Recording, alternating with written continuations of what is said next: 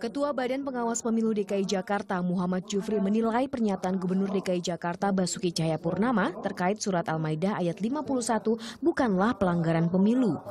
Penilaian didasarkan pada masa kampanye yang belum dimulai. Jadi tentu kami belum bisa menindaklanjuti sebagai pelanggaran pemilu karena belum memasuki masa kampanye. Berarti tidak ada pelanggaran kampanye, Pak? Berarti bukan pelanggaran ya, Berarti bukan pelanggaran karena gara-gara kampanye itu? Ya, bukan pelanggaran pidana pemilihan, bukan pelanggaran administrasi pemilihan. Jadi bukan intinya bukan pelanggaran pemilu, tidak ada. Sementara Majelis Ulama Indonesia yang menyatakan pernyataan Ahok dikategorikan penghinaan agama dan ulama meminta polisi meneruskan kasus ini. MUI pun membantah tudingan jika pernyataan sikap MUI dipengaruhi pihak luar.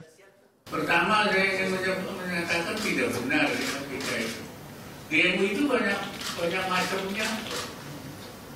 Mungkin ada Cikeas, ada si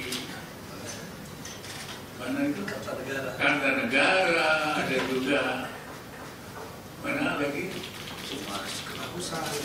kebagusan. Jadi tidak ada poros di MUI, tidak ada poros pilkada. Ucapan Ahok yang menuai polemik tersebut terjadi akhir September lalu saat Ahok bertemu warga Kepulauan Seribu. Polemik ini semakin mencuat setelah video pernyataan Ahok tersebut viral di media sosial.